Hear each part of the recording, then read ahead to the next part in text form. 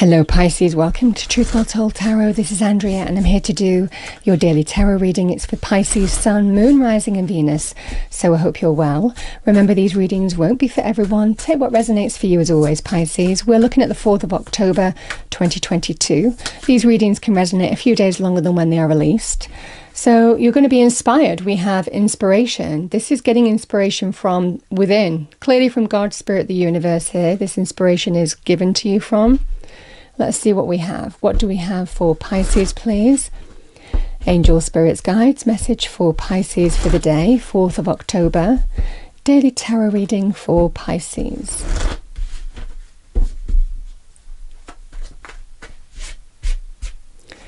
Message for our lovely Pisces, thank you.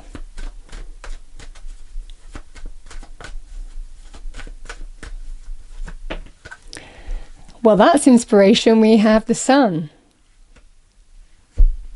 Sun is light. We have justice. And we have the Hierophant.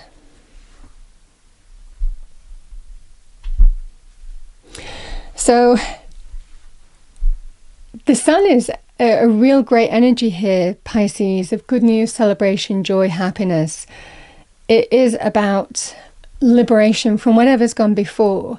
And it might well be for some of you, whatever held you back. And again, this could be you or somebody who is connected to you here because it feels like a relationship reading. There is a strong energy here of all of a sudden someone's seen the light and they're liberating from everything that's gone before. This feels like an energy of, yeah, let's go for it, let's do it. Whatever held somebody back, it's not holding them back anymore. It's a really lovely energy. Now, with justice, this can be linked to doing the right thing. The right thing, it can be about making decisions and choices here by being in your truth to do the right honourable thing. So whatever the right thing will be to you. The Hierophant, it can be about long-term committed relationships, marriage. It can be about deepening that commitment here in some way. So very good in terms of relationships with the Hierophant, because it can be about taking things to the next stage in terms of relationships. But it can also be if somebody hasn't wanted to do the right thing before, if the other person, say in a relationship, has wanted to do one thing and the other person hasn't, that could be move home or go for a job, but it might have made changes in your relationship and you weren't prepared to make the changes and you were holding off. This can be the energy here of somebody all of a sudden agreeing to do the right thing. So whatever that right thing is for you, it feels like all of a sudden somebody is inspired.